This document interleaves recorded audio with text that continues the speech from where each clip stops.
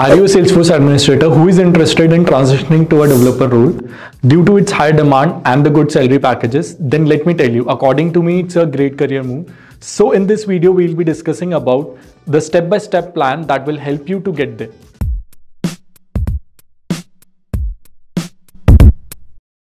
As an admin, you already have the understanding of the Salesforce platform, but in order to become Salesforce developer, you need to learn Apex and LWC, as both of them are important, and learning them will allow you to customize the platform beyond the capabilities of admin. In order to learn Apex, you can refer to the Salesforce documentation, or you can refer to our Salesforce development tutorials on our channel.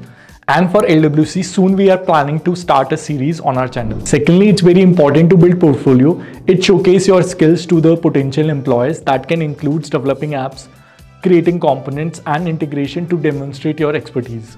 Now, it's very important to get hands-on experience by working on some projects in your company or working on some side projects, as it will help you to understand the development process more deeply and it will give you the real world experience. Finally, the last step is to get the Salesforce certification, as these certifications will demonstrate your knowledge and give you an edge over the other candidates. I hope that you found this video useful, and if you want to know more things about Salesforce, then please let us know in the comments.